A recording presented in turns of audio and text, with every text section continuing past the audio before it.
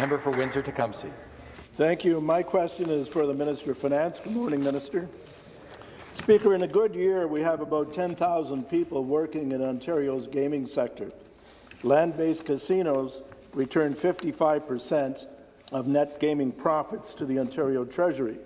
That's more than $2 billion a year. The government has opened its doors to internet gaming. A recent study showed that this would lead to fewer people working and a huge loss to the net revenue from gaming. Speaker, what assurances can the government give the people of Ontario, especially those earning a living in our bricks and mortar casinos, that this won't be the case? Minister of Finance.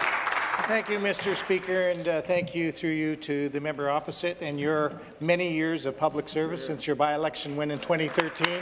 Thank you for your service.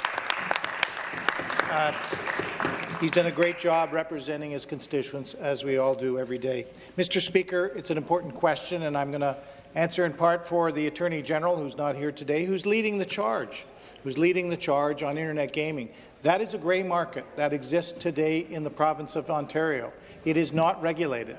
We are the first province in Canada to regulate the grey market and the internet gaming market, Mr. Speaker.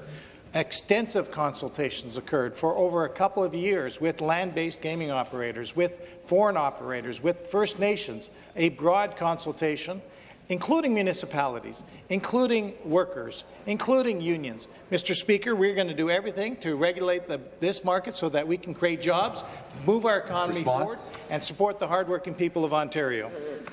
The supplementary question.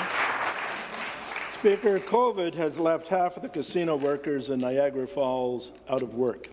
At Woodbine, there are still 500 casino workers on layoff.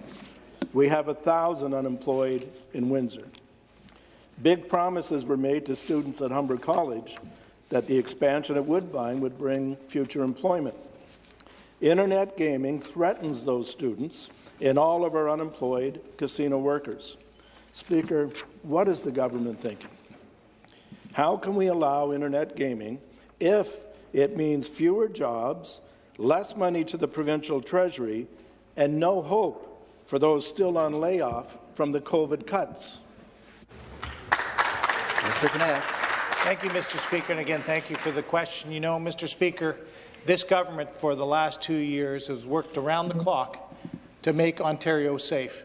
And in fact, through the leadership of this Premier, the leadership of this Minister of Health, we inherited a health system that was broken, that needed to be fixed, and through their leadership, we're rebuilding Ontario. We're rebuilding the health of this province.